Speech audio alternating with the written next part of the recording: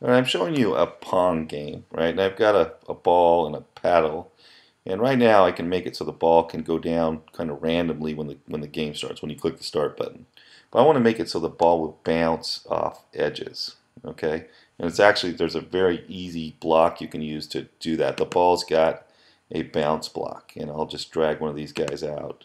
And the bounce, you just have to tell it an edge. And kind of when you want to do that is when it hits an edge. And the ball also has an event, and it's got a couple nice animation events, but one is the edge reached. Okay, so on the edge reached, so once this ball hits any edge, we just want it to bounce off. Okay, and at some point we might want to do something else when they hit the bottom edge.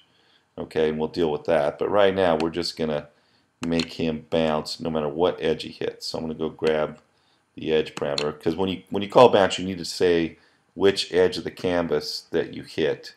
And in this case, the edge reach tells us which one we hit. Okay, so now I think this ball should start bouncing. I'm going to click start. My phone's projecting onto the screen, so it's a little choppy, but it's smooth on my phone when I run this. But I'm going to click start, and we should see that ball bounce off the edges of the canvas wherever it goes. So right now it's just hitting the top and bottom and going back and forth.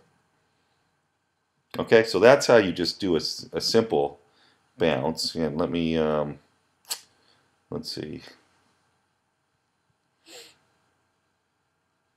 Let's just go back to the designer and change something. We'll get it so I'll just change this initial thing to 25. This is just so that app will restart basically. Okay, so now I'm going to show how to make it so if the ball hits the paddle, it will bounce back. So that's not an edge, right? So what I'm going to do is go back to ball, and it's got this nice collided with event.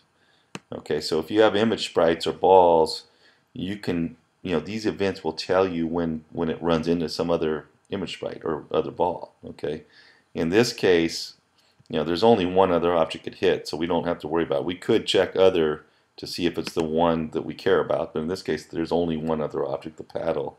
And when he hits that, we want him to bounce. And the way it's going to work is we really want him to go 360 minus whatever his heading is. So if the ball is going down, so 270, right, and he hits this edge, or sorry, hits the paddle, we want it to go straight backwards up, which would be 360 minus 270, or 90 degrees. Okay, so the ball.collide with event is just going to change the heading of the ball. Okay, so as soon as the ball collides with that guy, we want to change his heading.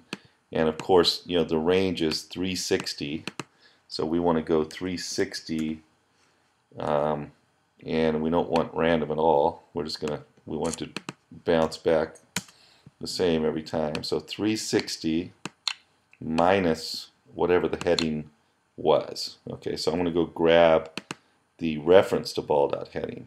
So if the ball's heading was 270, then we're going to change his heading to 90. Okay, 360 minus 270. So let's go ahead and test this guy. I'm going to touch the start button. That should get him moving and bouncing. Let's see if we can get it to touch the paddle. There we go. And notice how it bounced off the paddle just like we wanted to.